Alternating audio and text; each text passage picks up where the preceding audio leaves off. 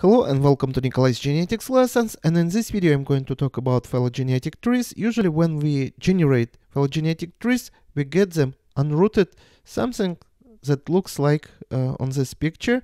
Those roots shown here, but actually this is a part of my explanation today, so there are not going to be such point on such unrooted phylogenetic tree which shows point of the root. So how such phylogenetic tree we are going to root? There are two major methods. First would be what we call midpoint rooting, and the second would be outgroup rooting. So how it works? Here you see that length of the branches is different, and out of all lengths we take such a path which would give us the longest tip-to-tip path.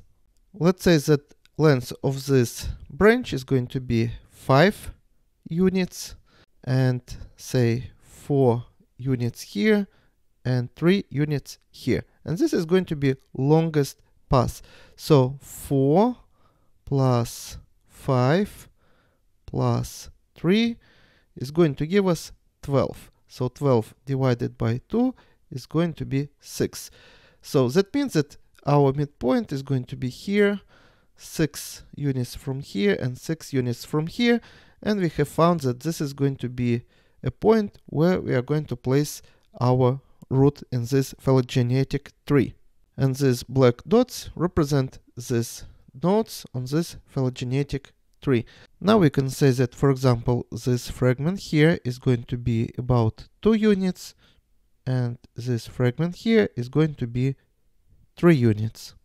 Now take a look at this midpoint rooted phylogenetic tree that we construct using this unrooted phylogenetic tree, but you have to understand that all these vertical lines we do not take into account. Only horizontal lines here in this phylogenetic tree corresponds with all these lines that we see in unrooted phylogenetic tree.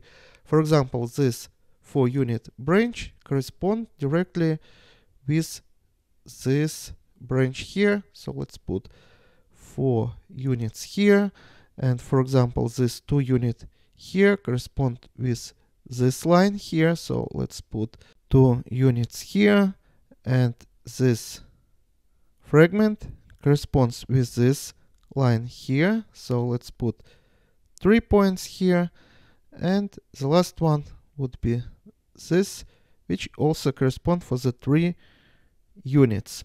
This is ultrametric additive tree, so the length of the branches here directly corresponds with the amount of genetic change, or it can be, for example, protein change, change in polypeptide sequence, or in RNA sequence. Now let's talk about strength and weakness of the midpoint rooting. We prefer to use this method when this internal branch where we put a root is long enough. And for example, if we even miscalculated our midpoint, for example, real midpoint should be here, or here, here, here, here, here, or here, we still going to get correct balance between all the taxa shown here, correct relationship. But what if this branch is going to be very short, for example, just this short? In this case, we easily can miscalculate and put our midpoint, say, somewhere here or here, and this is going to change the balance between all the taxa here, and we can get a wrong picture. So this type of unrooted tree also shows amount of change, and we assume that amount of change is going to be the same along all this time, along all this taxa, which is usually not true.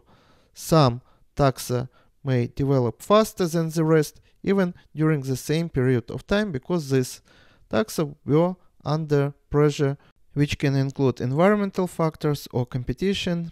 So for example, if our midpoint, calculated midpoint, would be very close to other nodes, for example, one node here, another node here, it is very easy to miscalculate and put our midpoint whether to the right or to the left. In this case, we are using different method, which is called outgroup routing, and I'm going to talk about it in my next video. And this is all for today. Subscribe and see you in the next video. Goodbye.